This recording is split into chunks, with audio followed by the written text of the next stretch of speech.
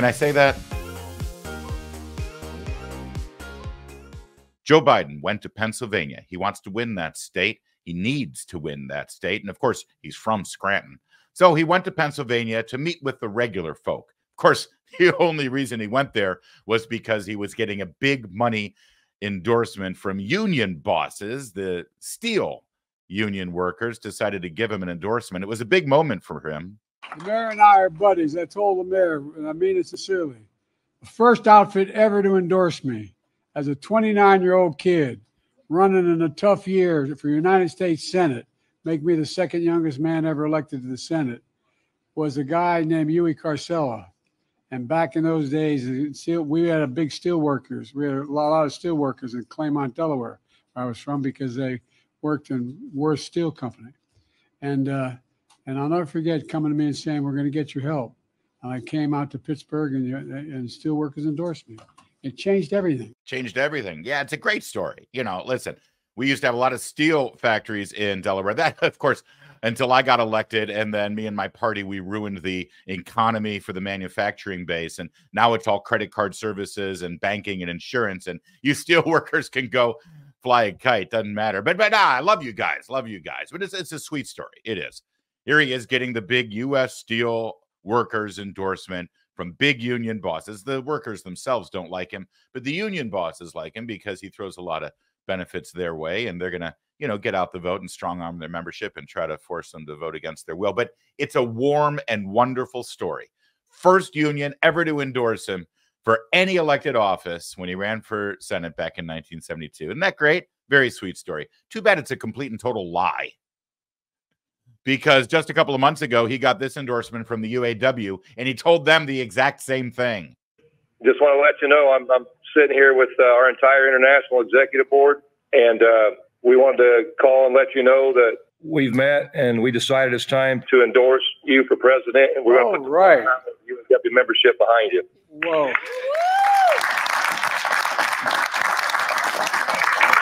You were the first outfit out there endorsed me when I ran in 1972 as a kid. You helped me out then. So he's just a liar. It's the exact same story. Does he think that we don't know this? Does he think that there aren't cameras running? He probably doesn't even remember that cameras have been invented, to be honest. So back in 1972, the UAW was the first union to ever endorse Joe Biden, except when the U.S. Steelworkers endorsed him, and then they were the first union to ever endorse Joe Biden in 1972. Then he took to the stage, and he had two different events. We're going to show you clips from both events because, well, they're hilarious and also terrifying that this man continues to keep the nuclear codes and can launch a war at any given time. One day I showed up at off-year convention, and I was in the motel, after the local motel, getting changed after the afternoon session, go back to the evening session. I'd come down with some young activists, a little older than me, but still young activists, who were involved in trying to reform the party. And I was in one of those 8x10 bathrooms, you know, they have shower, toilet, and a sink. And I got a towel on me and shaving cream, and I hear bam, bam, bam at my door really loudly. And wonder what the hell is that? I thought it was this guy, Bob Cunningham, on a radio show, and a couple other guys. So I said, okay, guys. And I walked to the door and opened it up, and standing there was the former governor of the state of Delaware, Elbert N. Carville, a big guy, about 6'5", talked at you like this. And the state representative who got defeated 4 years earlier, that's a Democratic state rep who was retired. And one of the, from the family that had more senators appointed than any other family in American history, to the tunnels, and the former retired justice and the state chairman. And they said, I'm standing in a towel and shaving cream on my face. Now, I would love to tell you exactly what the point of that story was, with all the very vivid details about all of these cronies that he used to cozy up to stay in elected office, because, you know, that's what Democrats do, especially in Delaware, one of the most corrupt states in our country with the most corrupt Democratic Party apparatus. You know, I love that he's bragging about all these cronies that he knows or knew, because they're all dead by now. I would love to tell you the final point of the story why Joe Biden needed to ramble on and mumble, barely audible, to this audience of captives because they're forced to be there by their union bosses, to hear how he greeted somebody at the door of a hotel room wearing nothing but a towel and shaving cream on his face. But there absolutely was no point. It never reached any sort of anything. This is just a rambling, incoherent man who I think thinks he's telling stories to the friends at the retirement home. But it got worse. Joe Biden is the nephew of a man who was eaten by cannibals.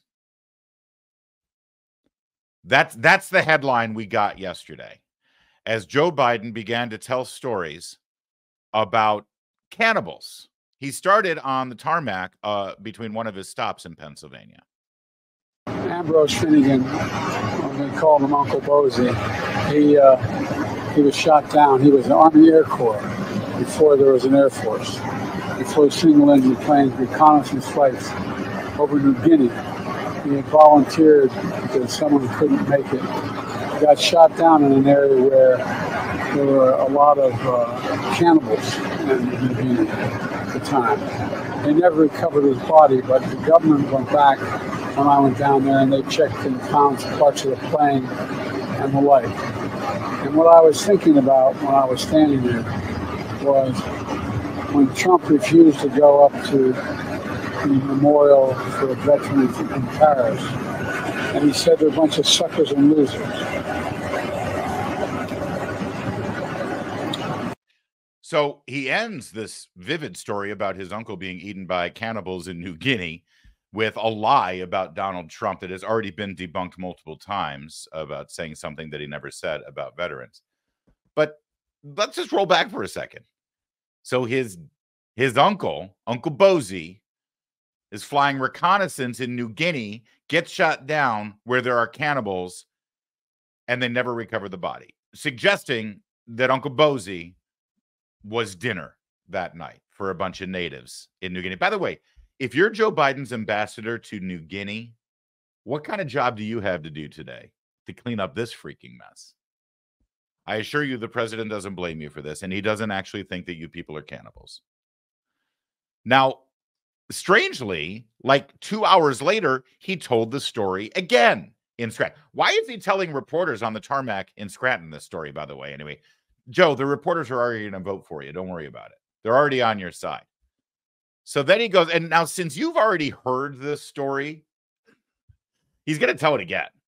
But I want you to watch the faces of the people who are literally forced against their will to stand up behind him and hold up a sign, because it's painful to watch. Back in when D-Day occurred, and on Sunday, the next day, my mother's 4 brothers all went down to the recruiting station and joined the military. Every one of them volunteered. And my uncle, they called him Ambrose Brozy, they called him Bozy. My Uncle Bozy was a hell of an athlete, they tell me, when he was a kid. And he became an Army Air Corps before the Air Force came along. He flew those single-engine planes as reconnaissance over war zones. He got shot down in New Guinea, and they never found the body because there were a lot of cannibals for real in that part of New Guinea. And then my son volunteered to go to Iraq for a year, and he came back with stage 4 glioblastoma. And they gave, like many of you, risked your lives, and you know people who gave their lives to the country. They're heroes. But one of the things that as I was doing that today, I was reminded. Yeah, and then he goes on to tell the lie about Donald Trump, and it's like it's all they've got. It's all they've got. But he's got to frame it with this story, which, have we heard this before? Exactly. About Uncle Bozy, Finnegan. I like his name is Finnegan. And the fact that he was eaten by cannibals. You would think that that would be something we would have heard about by now. And now he's telling it to RNC counted 3 times. 3 times in a 24-hour period did he tell the story about his uncle shot down or crashed for some reason in New Guinea and then eaten by cannibals. Can't be true, right? In fact, it is a lie. The military, the Defense Department at the time, the Secretary of War, they never said that he was eaten by cannibals in any way whatsoever. But of course, the media now, they're doing all of the hard work for him. Look at NBC News. God bless him.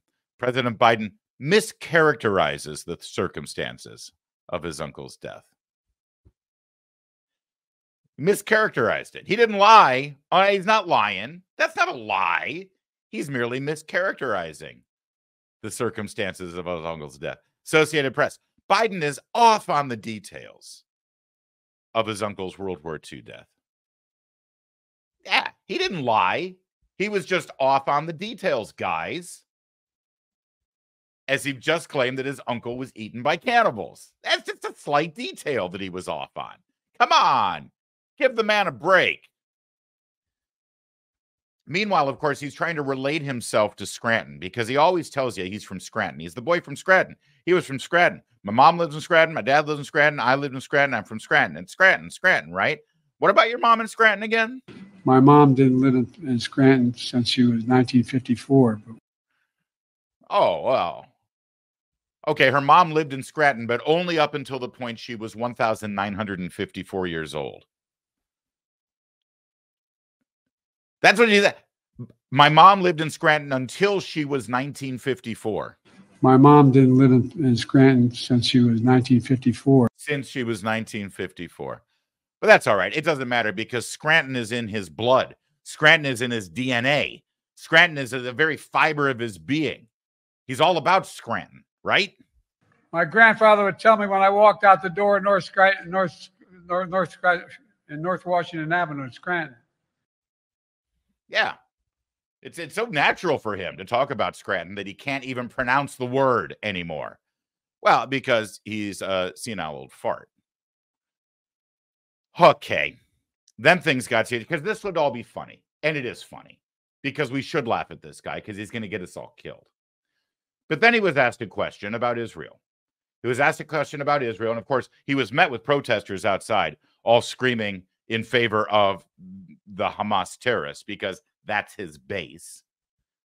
And then he said this about his efforts in diplomacy with Benjamin Netanyahu to make sure that the war didn't escalate.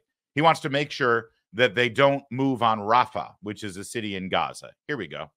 And I made it clear to Israelis, don't move on Haifa. It's just not, I mean, anyway, I just, look what we did recently when Israel. Don't move on Haifa, he says. Haifa is a city in Israel. It's part of Israel. It's not in Gaza. It's not in any Palestinian-controlled territories. Haifa is actually, I think, the third largest city in Israel. And Joe Biden warned the Israelis not to move on Haifa. Warned them not to move on their own city. And I made it clear to Israelis, don't move on Haifa. By the way, I'm offended by the notion that this guy picks up the phone and calls Prime Minister Netanyahu and dares to warn him and make it clear to him that Netanyahu can't move on any city that he damn well pleases, assuming that he meant Rafah. But then you should be offended that he doesn't even know the basics. Do you think this is the stutter working again? Is that the problem? This is just the stutter. And I made it clear to Israelis, don't move on Haifa. It's just not, I mean, anyway, I just. We are so. Can I say that? You can bleep it later. This is the advantage of watching the live stream on Rumble. We're. And then there's this. Now, this is the end of his speech in Scranton. And we're going to show you what he does. But can you take a look at his face, please? Look at the dead eye. You know, people he's always wearing those Ray-Ban sunglasses because he's so cool that he wears the aviators. No, he wears the aviators so you can't see how dilated his pupils are because he's shot up with Ritalin or God knows what kind of fentanyl-laced cocktail that keeps him up and around for a speech like this. Look at those eyes. Look at the cold, dead, drugged up eyes. His brain is shot. And now watch him maneuver what should be one of the easiest things a human being ever has to do: walk off a stage. Here he goes. Hold your breath, everybody.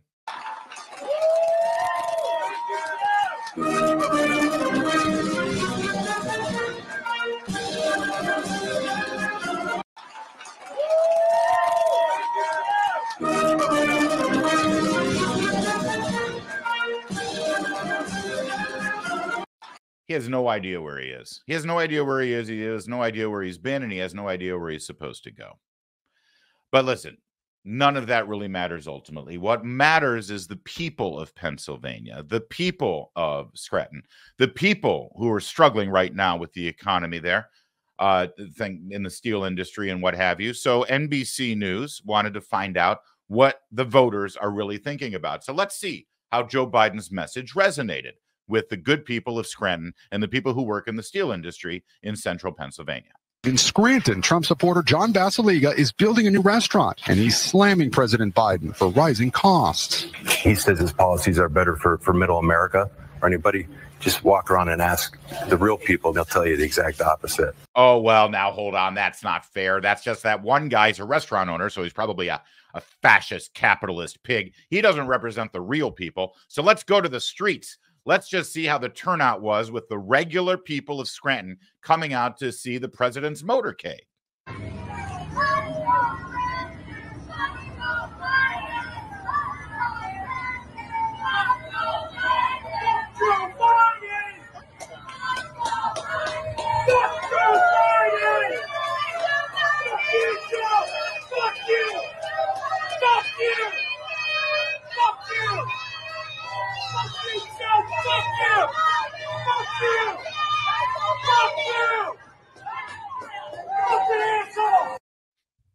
The people love him.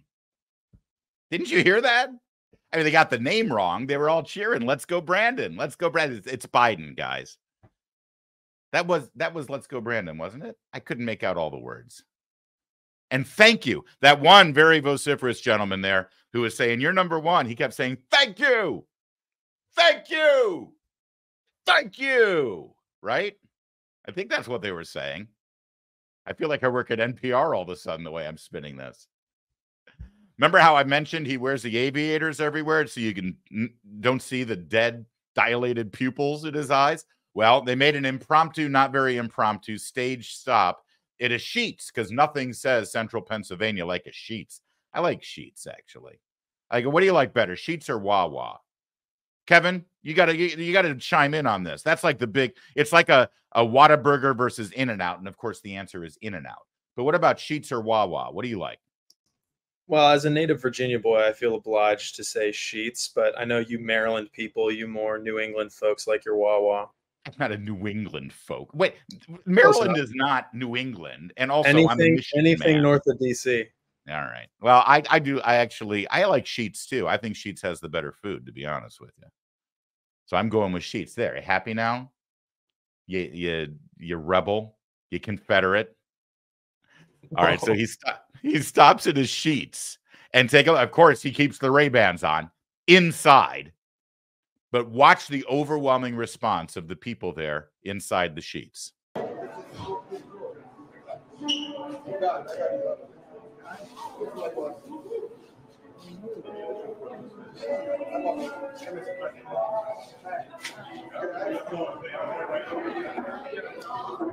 Oh my God.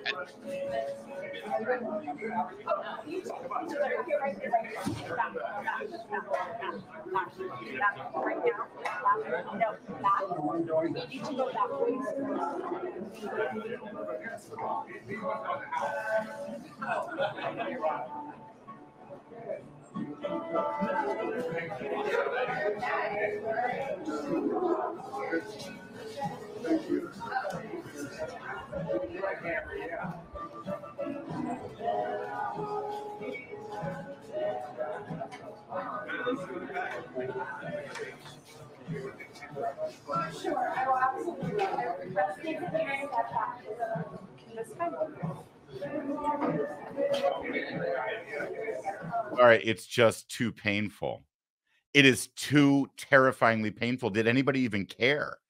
You had one person trying to get a picture with him. Did you see him as he approached the little girls there? And it was almost like his inner monologue. You know, somebody's told him, Joe, you got to stay away from the little girls at these things. It's just really creeping everybody out. Watch him approach the little girl. Oh, look how excited he is. And then the voice in his head, don't do it, Joe. You'll get in trouble. Don't. Nope, stop. Don't. All right, I'll move on. All right, I'll move on. Oh, and look, here's some 14-year-old girls. I don't look at them. Just keep walking. Just keep walking. I think one of those Secret Service guys, his whole job is to keep him from going after the girls. Can we just quickly juxtapose that against last week's visit by Donald Trump at a Chick-fil-A? This is Morehouse. This is Morris Brown and all that. I don't care what the media tells you. We support you. We support you, man. Okay, 4 p.m. We do 4 p.m. Come here, let me give you a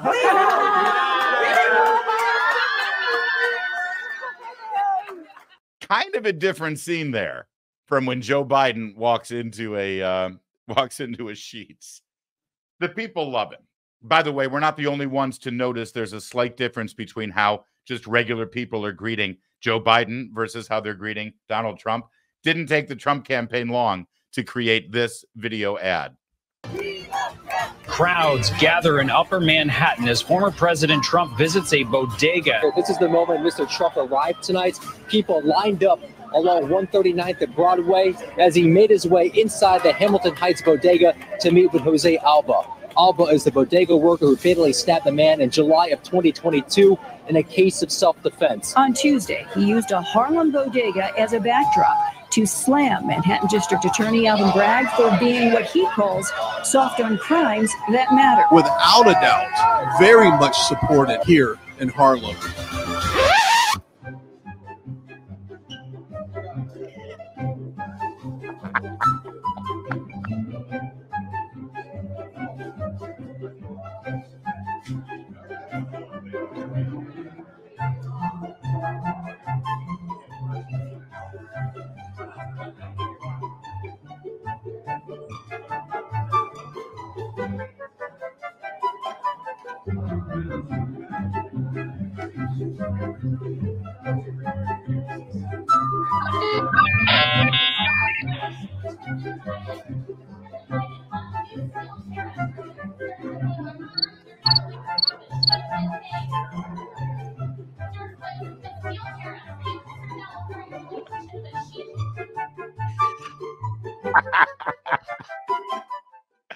I really appreciate the sound of the 1200 baud modem dialing up there too. It's a nice little touch. Well done.